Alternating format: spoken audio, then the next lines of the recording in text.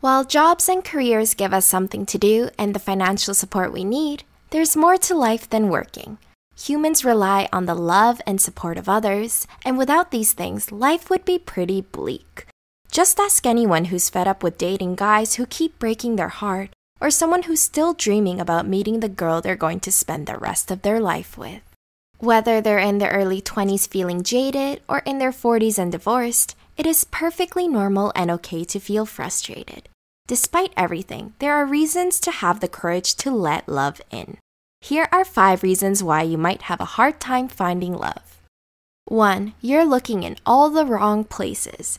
It's been said that bars and parties aren't the best places to find the love of your life, but life is rarely as black and white as that. Maybe someone's looking too hard, eager to make a move on the first person to give them attention. They may be so excited to scope out the crowd that they forget about those who are already in their lives.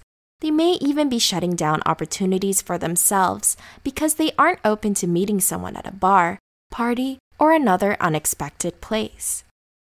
2. You don't give people enough chances. When someone begins to turn down every opportunity because of one awkward experience, it's time to ask what's really going on. Is everyone you've met really that bad, or are you just making excuses? Sometimes we hold ourselves back more than we like to admit due to fears and high expectations. If someone goes on one date, it doesn't mean that they're committed forever and settling for anyone less than their true love. It's all about recognizing how many opportunities you've taken away from yourself. If finding love is a priority, you must keep an open mind and an open heart. 3. You haven't practiced self-love yet. Someone can be the kindest person and still end up dating jerks who break their heart. A little self-love can help anyone realize what kind of care they need and deserve in their relationships. Those who don't practice self-love often rely solely on their partner for it, which can easily lead toward an unhealthy, codependent relationship. 4. You're playing the comparison game.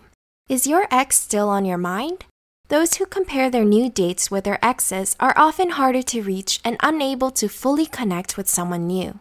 They may project their ex's characteristics onto their new partner and will likely not be able to get to know them for who they truly are.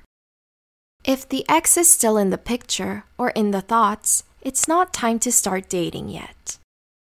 5. It's not your time yet. If you've mastered self-love and have a good head on your shoulders, then maybe it's just not your time yet. It doesn't mean that it'll never happen. It just means that now isn't the best time. Until then, prioritize yourself and let the right opportunities find their way to you. Are you experiencing dating difficulties? What other relationship topics would you like us to explore? Share your thoughts with us below.